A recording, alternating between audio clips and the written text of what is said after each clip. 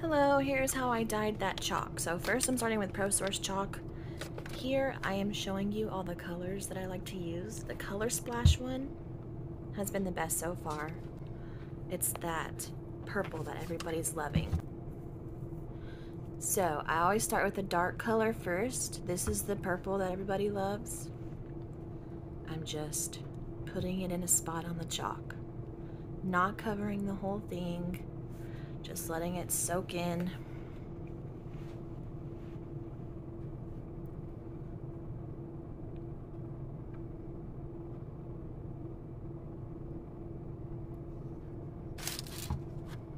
And then I'm gonna go in with green next on the other ones.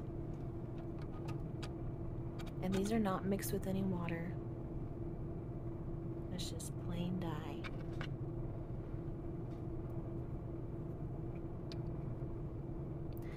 I'm very slow at pouring. Next I go in with the yellow and I pour it on top of that dark color I just poured. It kind of like pushes it into the chalk, if that makes sense, the other color. I also let each color absorb into the block before I pour another color. And I usually like to go dark, light, dark, light. Sometimes I'll do dark on dark, just depends. So this right here is a new color I have not used before. It definitely needed to be watered down. That's why I didn't use much of it. Going in with another dark color on top of that yellow. And I don't cover the whole block. I just pour wherever. So it kind of looks like, you know, uneven layers on the inside.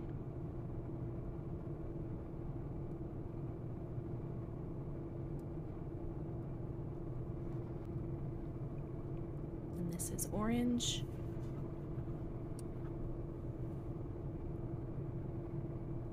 I do eventually cover the whole block with color.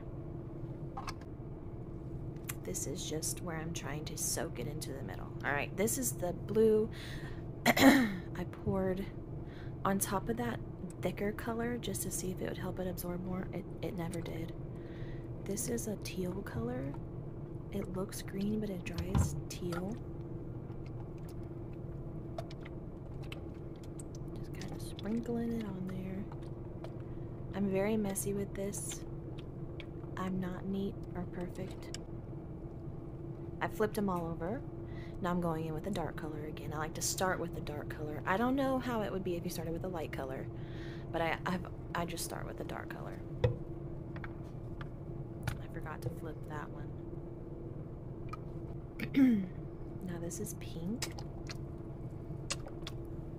The squirt bottles are so much easier to use. I did forget to say what brand this is. I'll put it in my description. I forgot I had it. I just found it.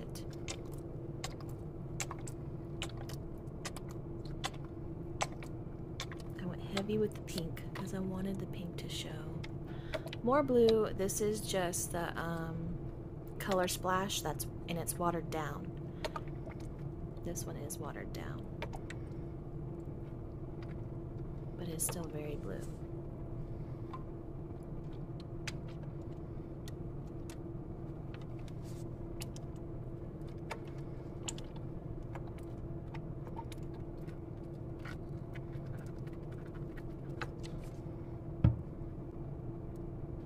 More yellow to kind of push those colors in.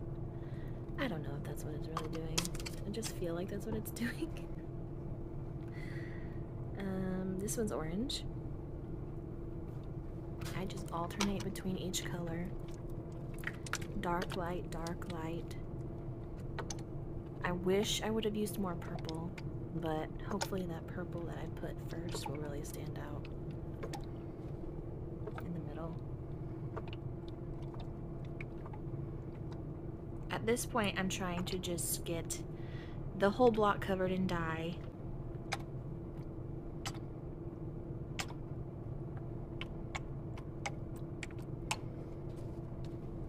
Pink, green.